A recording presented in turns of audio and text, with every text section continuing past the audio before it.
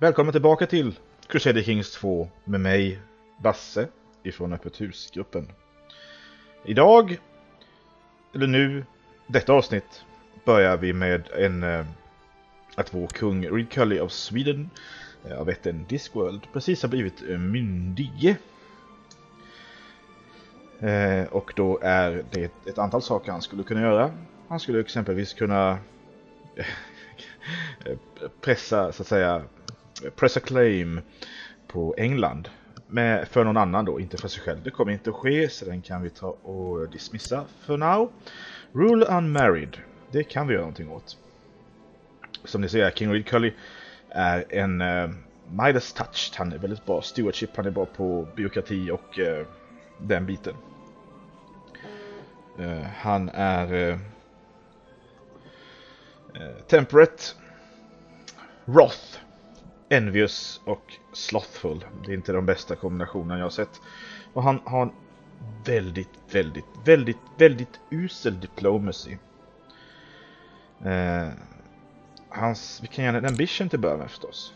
Att gifta sig. Och sen kan vi se om vi kan hitta någon att gifta oss med. Princess of Holy Roman Empire. Ja.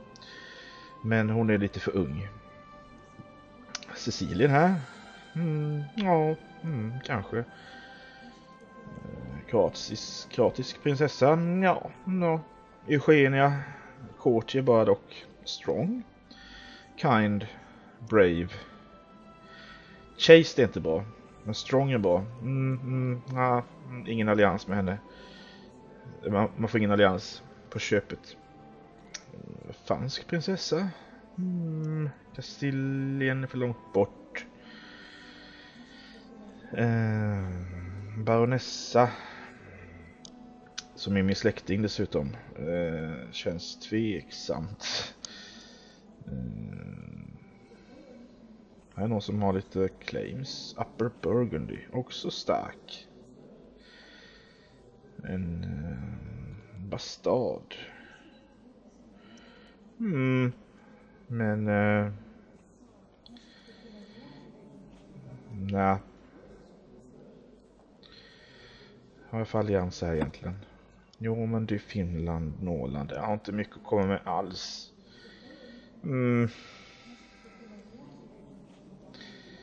Ja.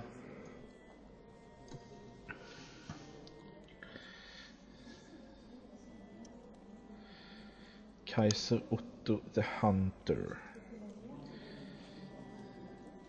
King Behemon the Kind. King Kresimir the Noble.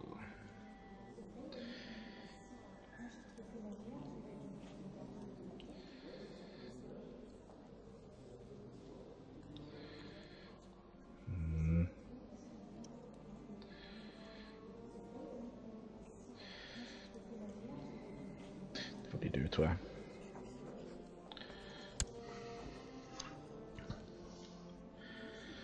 Dangerous factions. Elective succession in Sweden. Och nu har vi Agnatic Connectic, yngsta barnet över allt.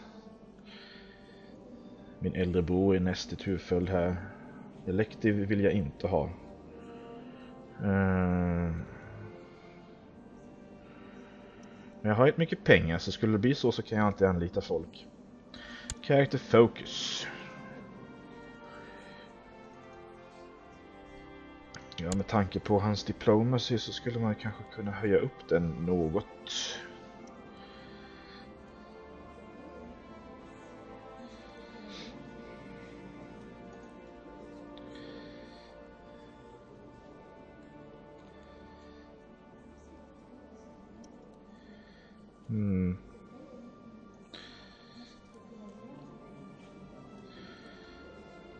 Han har väldigt dålig intrigue också.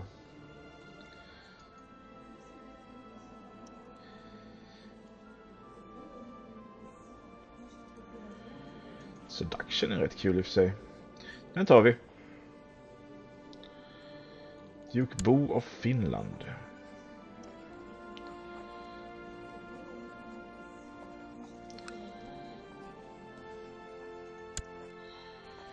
Min kusin. He's currently considering an end plot offer. Ja, vi kör väl, får vi se.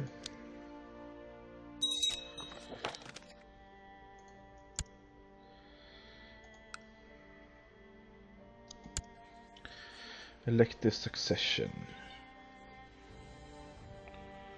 Min spymaster är leder den här factionen.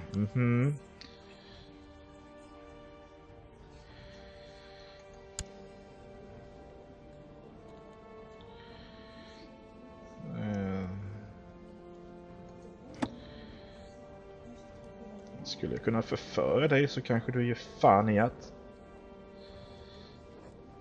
seduce.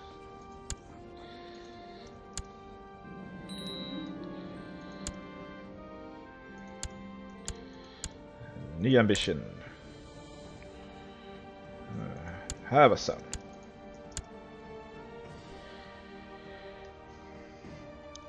Expansionsmässigt sen, det är väl den här delen skulle jag tro.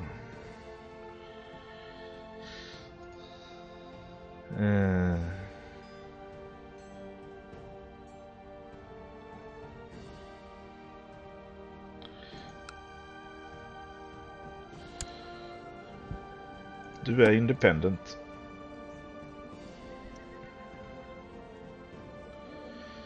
Men du har en allierad i High Chief of Estonia. Men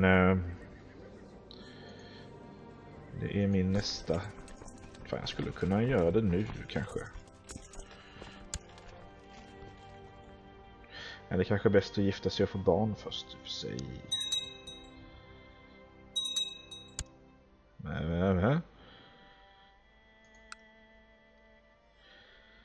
Okej. Jag tror jag har bytt inställning här.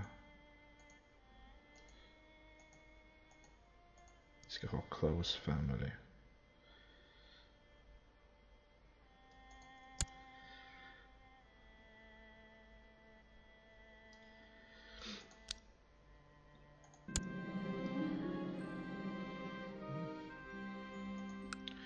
I'm having an inordinate hard time pursuing my amorous interest in Duchess Vassal.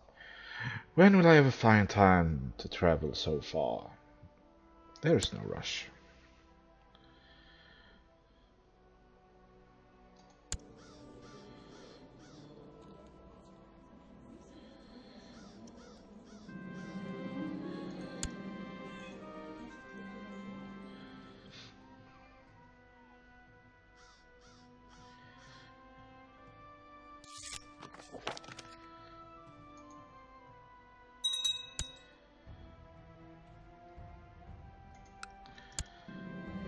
Yeah, I managed to chance upon Vassal alone in the kitchen when she came down for her usual late snack. We talked and laughed for hours, and I can tell the attraction is growing.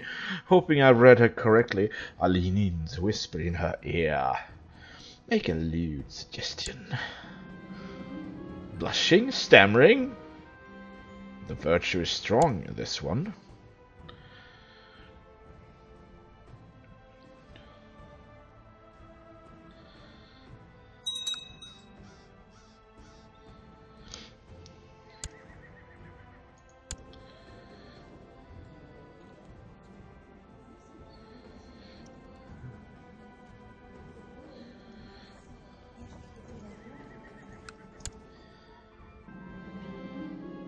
I arranged for a scented love letter to be left on Vassal's pillow in an attempt to woo her, and it seems to have stuck true, for she has left one of mine confessing her attraction to me. Woohoo! Time to up the ante. Höjer vi insatserna i den här lilla lövaffären.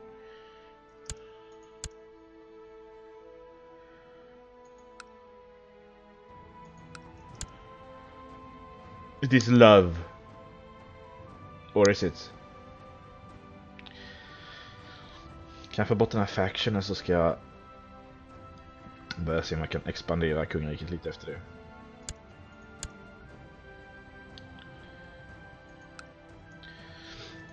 Also,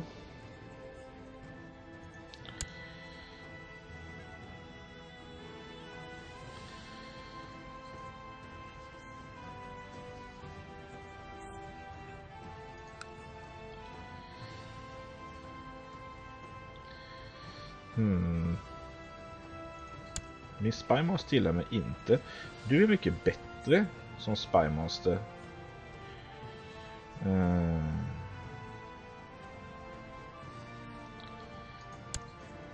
Du är bättre som chancellor.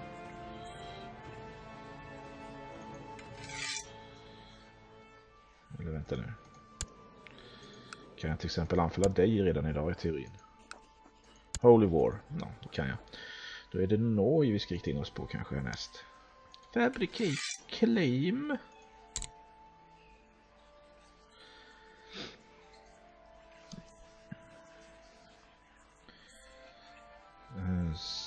Scheme.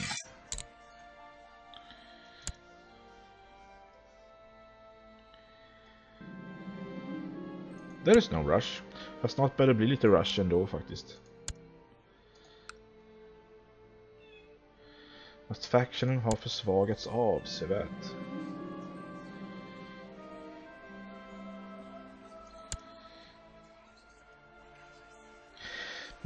She and Russell chanced upon me by a nearby stream, and the three of us had a great time. I can tell she's falling for me, but she barely noticed her friend leaving. I lean in, whispering in her ear, "Confess my love." Backed away from me, ma.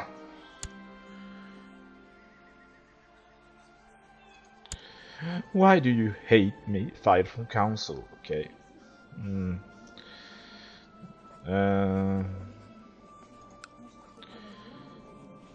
Det var inte mycket, men okej. Have some money.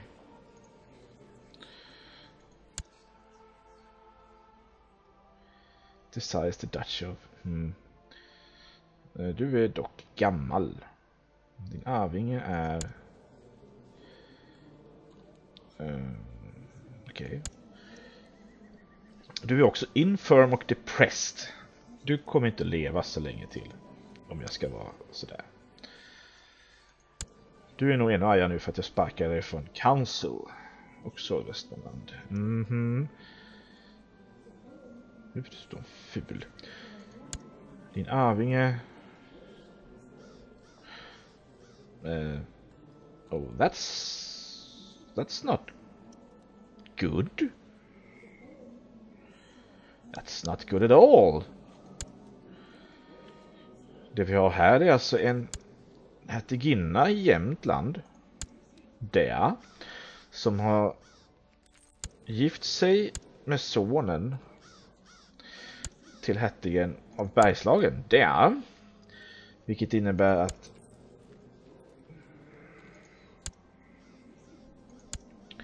han här, sonen, har sagt det är ett regular marriage. Deras barn här, Filip Östensson, kommer att få ärva både Jämtland och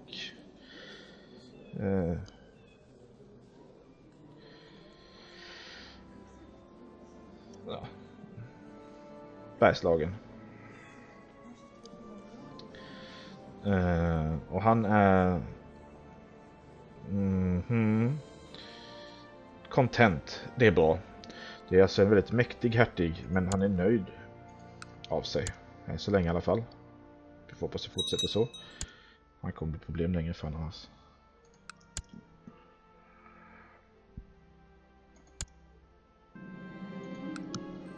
There is no rush.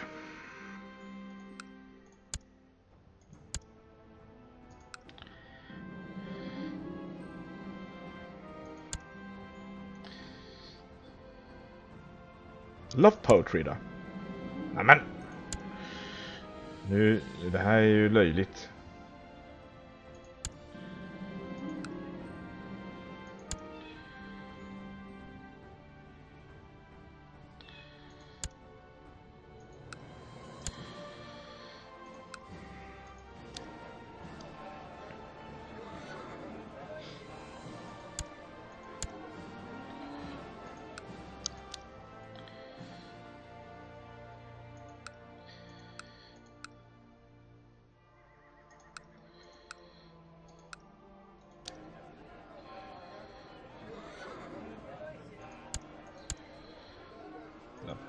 keeps. Nyland har kommenterat. Trevligt. Då. Präst. Ska vi få åka dit.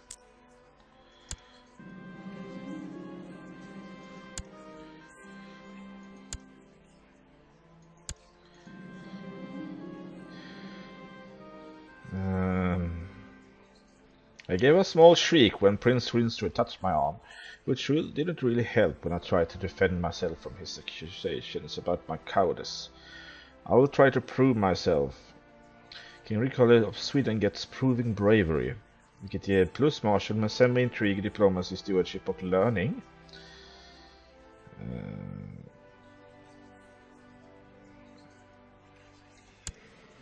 Han gillar mig redan inte, så spelar roll.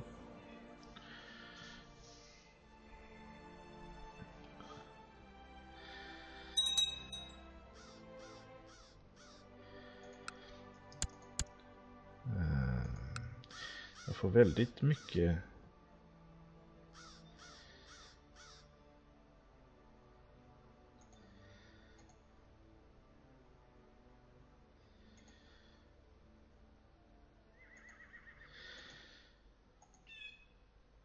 no ruler messages. Kan vi ta extended family istället. Får vi se vad som händer. Det är lite med inställningen här, som ni förstår. Annars i världen Holy Roman Empire har expanderat framförallt österut. Spanska halvön, Liberiska halvön kanske det heter. Det har Castile tagit greppet kan man säga, och Galicien och ser svaga ut.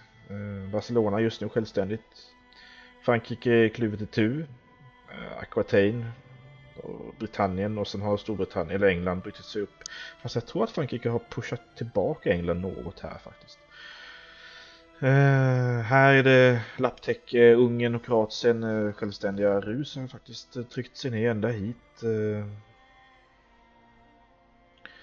Bysantinska imperiet håller samman fast verkar krympa något. Ja. Kumania är starkt fortfarande. Det finns vissa större horder där borta som snart kommer kanske göra sig påminda.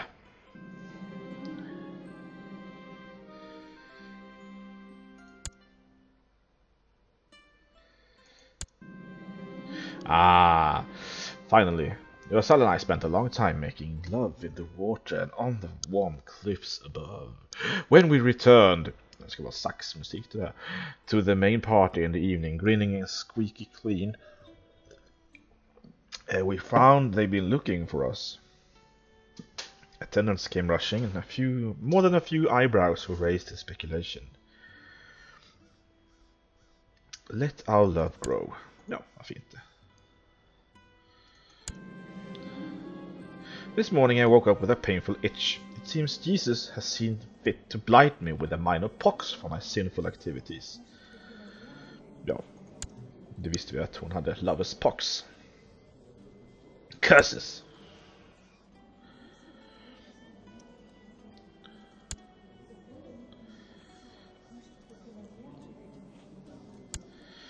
Och apropå det,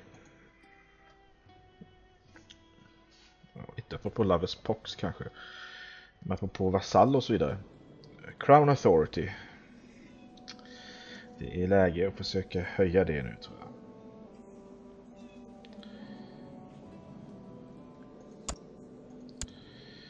Det vore trevligt. 30 av 67, kom igen.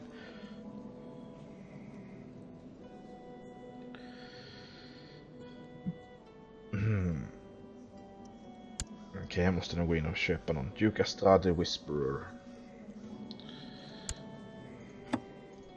Min älskarinnas man. Nej, det var inte han.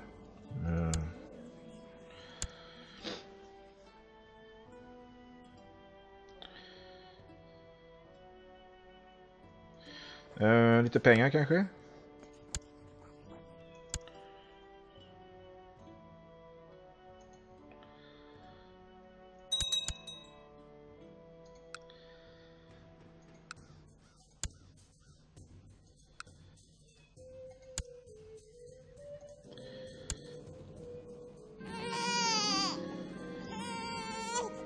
Ja, bussan är igång för barn.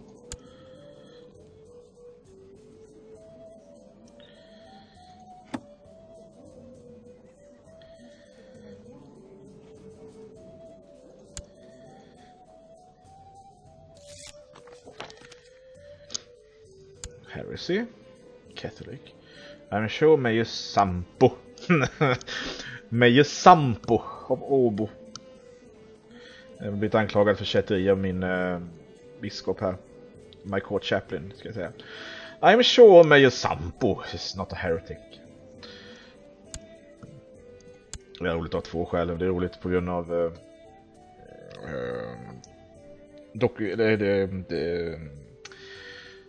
såpan 3 kronor och på grund av en viss mordutredning i Sverige. Så just namnet Sampo får mig att flina lite.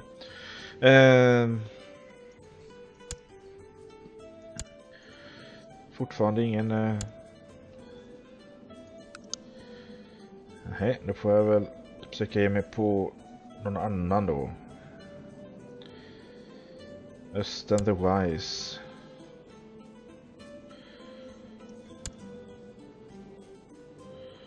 Du är ett geni, du borde ju förstå det fina i det här. En hederstitel kanske?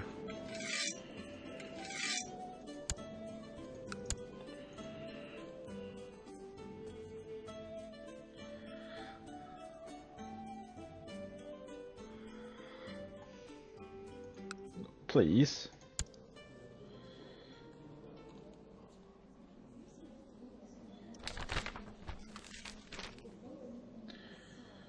Jihad. Bryr jag mig inte om.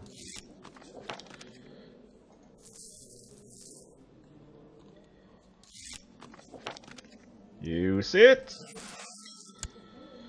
Norge är i krig med någonting. Skulle det se ut som. Där sitter kungen, jaha. The Ill Ruler. Krig över Orkneyöarna. Med Duke Mungo och Moray. Okej. We'll see how that goes. Och så avvaktar vi till tillfället är rätt. Och sen slår vi till!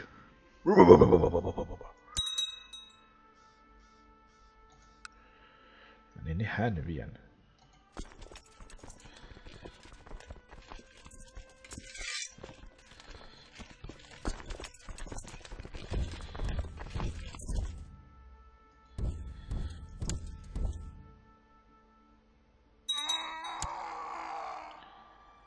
Min farmor här, Yves Capet, 68 års ålder, gifte om sig alltså. Ett par gånger.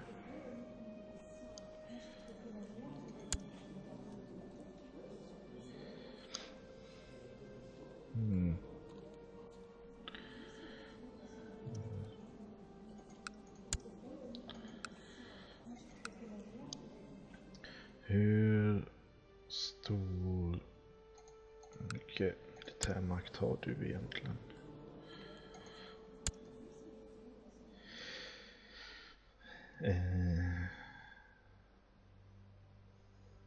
Fyra, ungefär.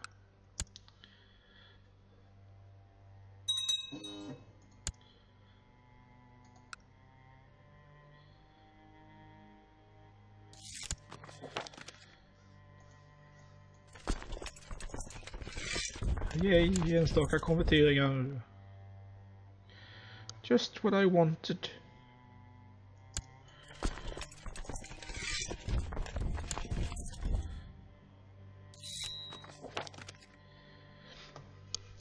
I have discovered a plot where Duchess Vassal of Norland seeks to fabricate a claim on the kingdom of Sweden. Jaså du? Min älskarinna. håller på att dumma sig.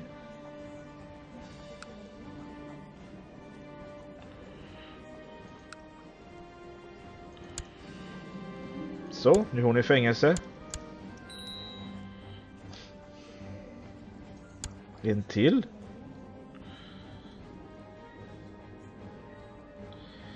Vad har du gjort då? Raised her flag in rebellion. Okej.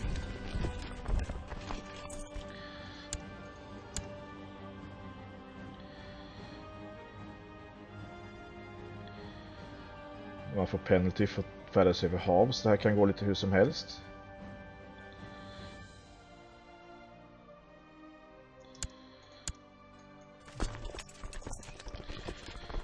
Så vi tar ett tur med den när vi ändå håller på.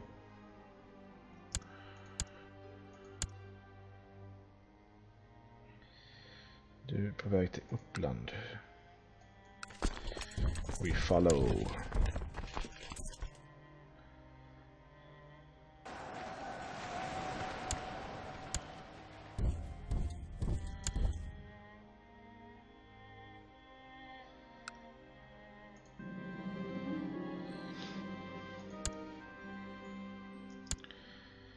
Så.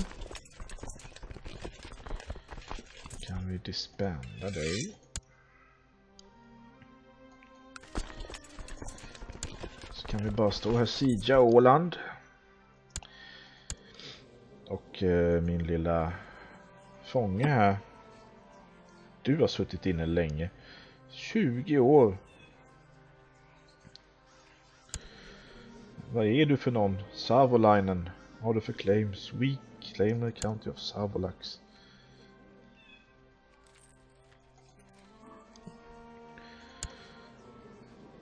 Nu är du så pass gammal nu så jag kan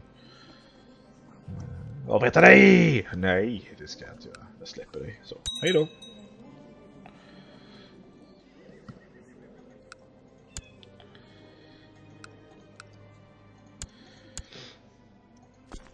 Men min älskarinna här, hon...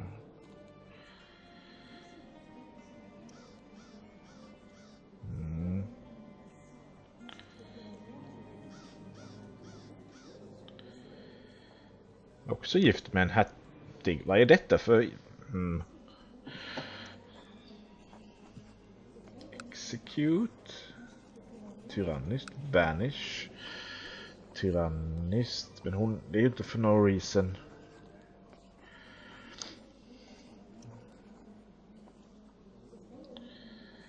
Ransom. Nej. Då är det mycket guld. Nej. Don't så mycket guld.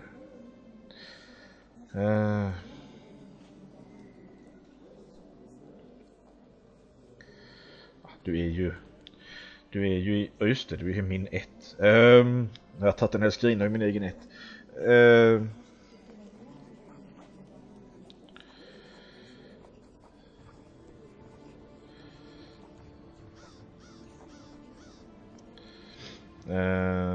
Revoke title. Nej.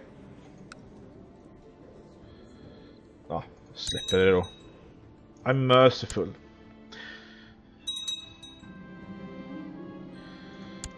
They have approved. Det kanske hjälpte.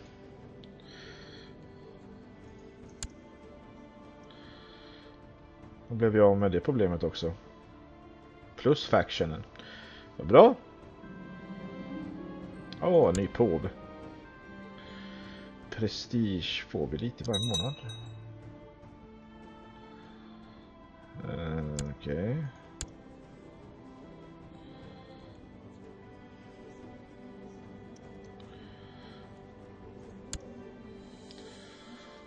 Duke Philip of Jämtland. Ja just det, då är vi väl där. Eller?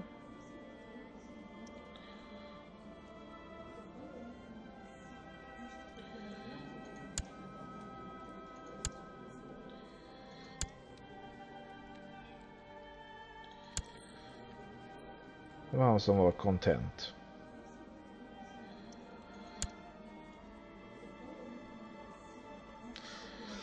Eller? Jag är helt lost nu. Vi är så gamla! Hans är östen. Nej, de måste ha ändrat arvsordning på något vis. Nej, det är hans son som är... Aha, ja just det. Samma ett i alla fall.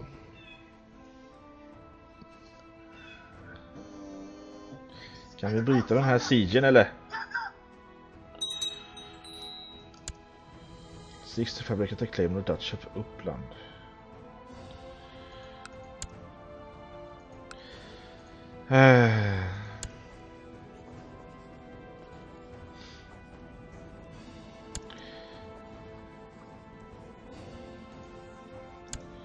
Han slutade med sin plott.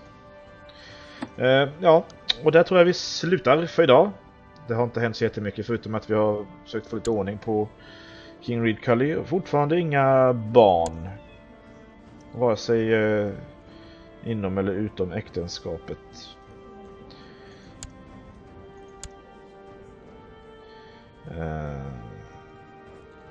Hon gillar inte mig så mycket det här Viola. I alla fall. Glöm inte att kolla in de andra videoklippen och spellistorna på vår kanal på Öppet-husgruppen på YouTube. Vi finns också på Twitter och Facebook. Och i verkligheten förstås. Till nästa gång. Ha det så bra. Hej!